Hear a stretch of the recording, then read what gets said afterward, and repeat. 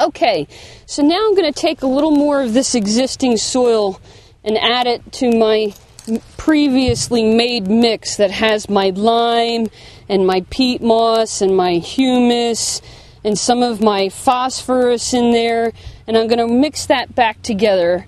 I'm going to then fill in around the base of this plant, making sure to pack in any little air pockets that might be, because we don't want the air to get on the roots there. We want some aeration, but we don't want any little pockets. So I'm going to just pack it in real well.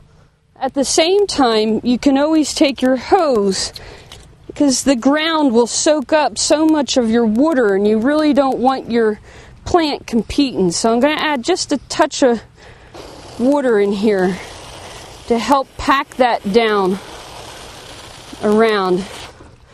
Okay, and you're almost making a little bit of a sort of a mud pie almost, because it's all going to get absorbed in. I'm going to put in a little of this extra mix I got here all the way around the base. And I'm just going to work my hands down around and really get it worked in there nicely. Just keep filling around until you feel like all the bottom of the root hairs are covered.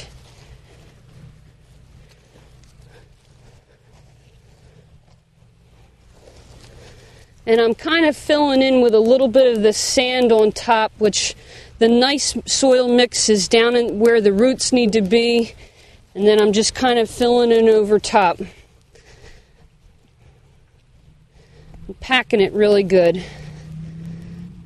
There's one little bulb that popped out. I'm going to just stick that right back in there and put that to bed. There you go.